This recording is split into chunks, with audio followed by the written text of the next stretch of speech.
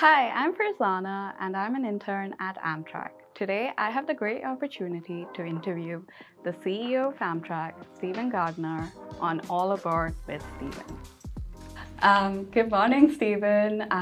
Thank you so much for taking the time to chat with us.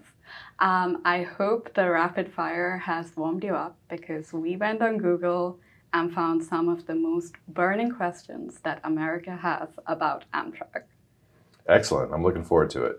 Sounds good. So the first question is, was the Amtrak CEO really an intern at Amtrak? Yeah, it's true. I started out as an Amtrak intern over in Washington Union Station, so a little few blocks away from us here at headquarters. And I worked in the station environment. I had a small little office on track 15 and what looks like an old walk-in fridge. Had a really great experience learning about the railroad, meeting all the different people who work day in, day out to deliver service to folks and getting a good understanding of all the pieces that have to come together to make the system work. And as an intern, I think it is so cool that someone who has been, quote unquote, an intern is at the helm of the company today. So intern to intern, how do you become CEO?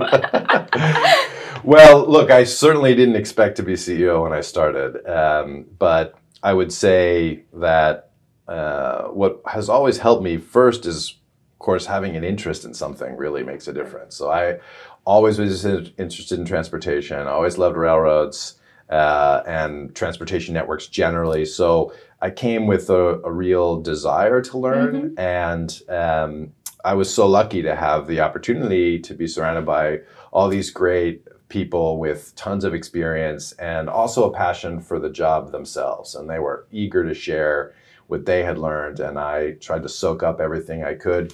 I think as an intern, sort of job number one is to be eager and curious. Also sort of recognize the time and place, because everyone's got to do a job and you're there to both learn and support. But I've found at my time at the company that there's always more to do than there are people and time available. So if you have an interest and you can be creative and be of use, people are going to recognize that and take you up on all you have to offer. And that's really what I found being here. Absolutely, and that's what also I have experienced at Amtrak so far. So the next question is, what is the new era of rail?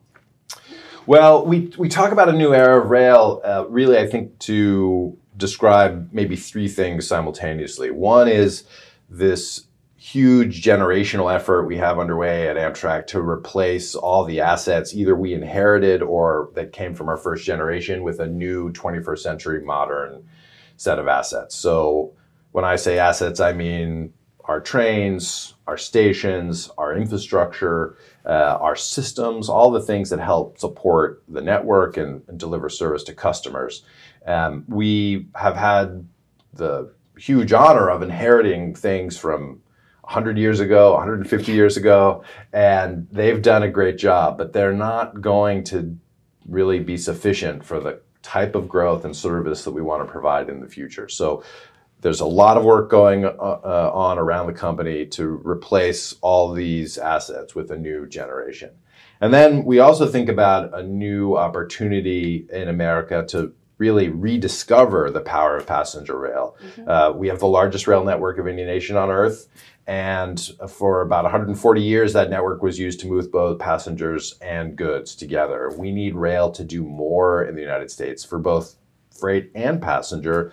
And we think that now is the time for the nation to rediscover this latent asset of this big network and this mode that did a lot to build America and shape the communities that we all live in today, and I think can do a lot more in the future. So that's that part. And then last but not least, we have the huge sort of impending threat of climate change and needing to decarbonize our network, decarbonize our entire economy here in the United States and of course across the world. And we think rail is a huge part of helping to achieve that, because it is the most efficient mode.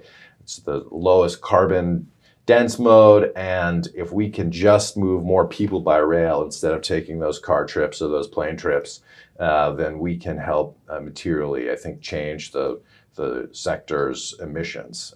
To do that, we need those great new assets, and we need service in the right place, serving the right communities. It all works together. What drove the passion for transportation? Oh, I was just one of those kids who grew up liking big stuff that moved.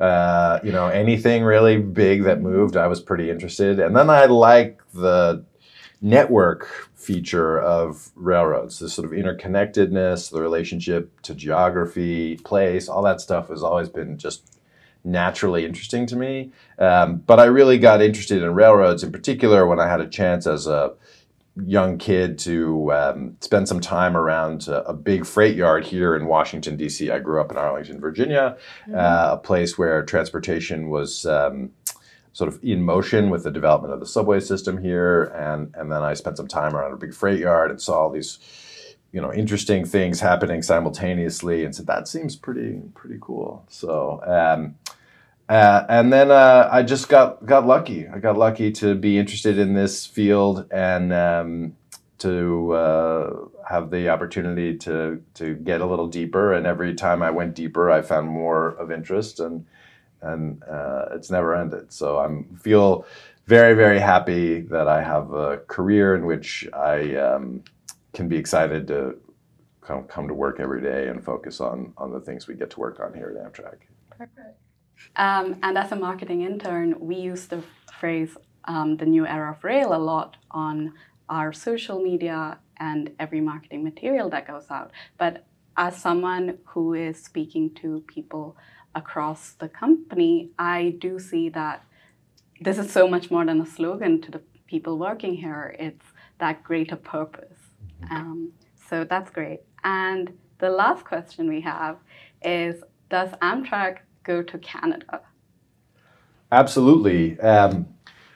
Well, it's a slightly complicated answer right now. We have 3 routes that go to Canada. One of them is currently suspended due to some issues of this summer, but we'll be back. So we serve Vancouver, we serve Toronto, and we serve Montreal.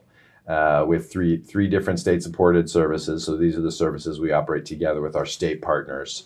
And we have ambition to add a 4th route through Michigan across the river into Windsor and connecting with our counterparts and colleagues in Canada via. So serving Canada is an important part of our network. And if you look at population in Canada, it's very, very concentrated along the southern border. So it's really a great fit for what we can do and again, partner with our Canadian colleagues there. So we're looking to grow there, improve service, and enhance our partnership with Canada. So with so many opportunities and challenges available, how do you prioritize?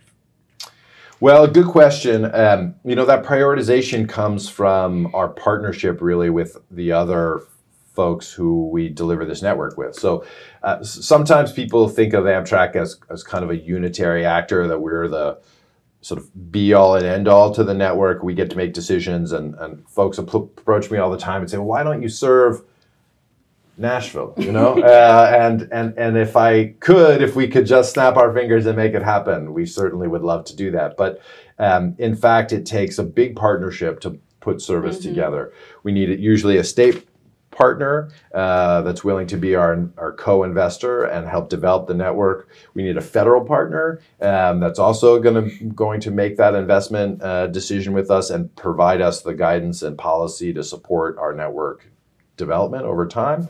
And then we need usually to work with our host railroads, the folks who own the big network out there in the United States, and for which we have rights to utilize the railroad, but we have to do that in partnership and find the right pathway for service.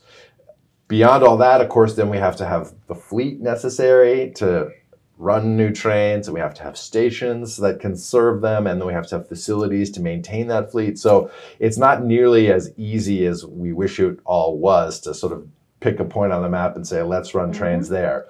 But the good thing is that it's achievable. And with the level of investment that is now available to Amtrak and our state partners and our host railroad partners through the bipartisan infrastructure bill, there is a whole new groundswell of effort to build new corridors and extend the network and try and put more service into the hands of the people of the United States and connect more communities and more people with more trains, and get more value out of the big network we have today, and in the process help communities and people prosper.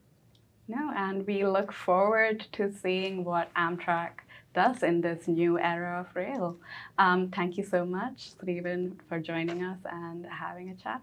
It's great. I'm really glad to do it. Thank you. Thanks for being an intern.